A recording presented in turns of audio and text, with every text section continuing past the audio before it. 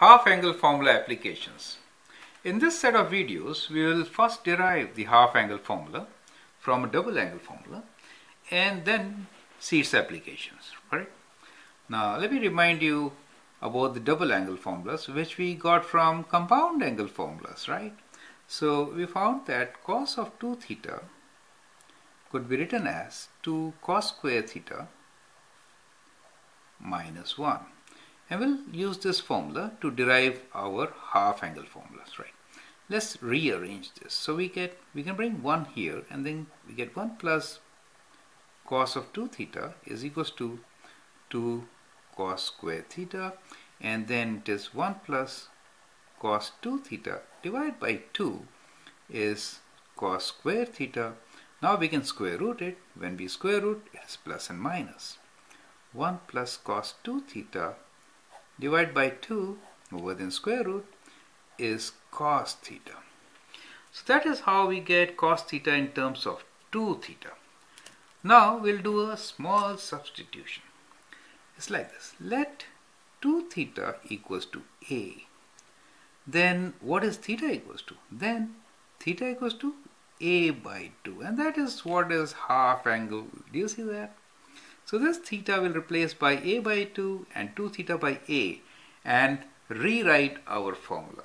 So let me write cos theta on this side with A. Okay, so cos theta is A over 2. So I can write this as cos of A over 2 equals to plus and minus square root of 1 plus cos A divided by 2. This is the half angle formula in terms of cosine which we are talking about, correct? And now you can see if I can relate theta with half of its value, then I can use my special triangles to find values of half of their angles, correct? Since 15 is half of 30, we'll use our special triangle which has 30 in it, right? Now this special triangle has 30 here. This is 90 degrees, the sides are 1, 2 and square root of 3. So what is cos of 30? Cos of 30 is square root 3 over 2.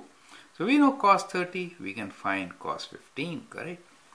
So that is how we'll find cos 15, see? Cos 15 degrees is equals to cos of 30 degrees divided by 2, right? So instead of A, we'll write 30. 30 divided by 2 is 15, correct? So we can see here, cos of 15 degrees is therefore equal to plus and minus square root of 1 plus cos of 30 degrees, right? Divide by 2. Do you see that? So we use A by 2 is 15, right? 30 by 2, A is 30. So we can use this half angle formula to calculate the value of cos 15 degrees, right?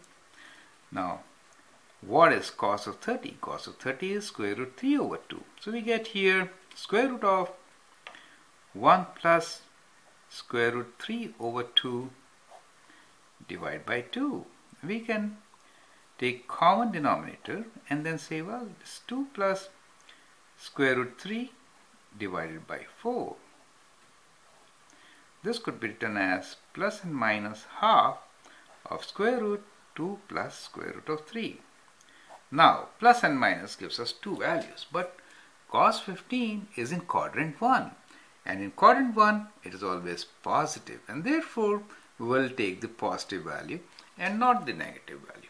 So we get our answer as cos of 15 degrees is equal to half of square root 2 plus square root 3. So this is the exact answer, correct? So we have given our answer in exact value.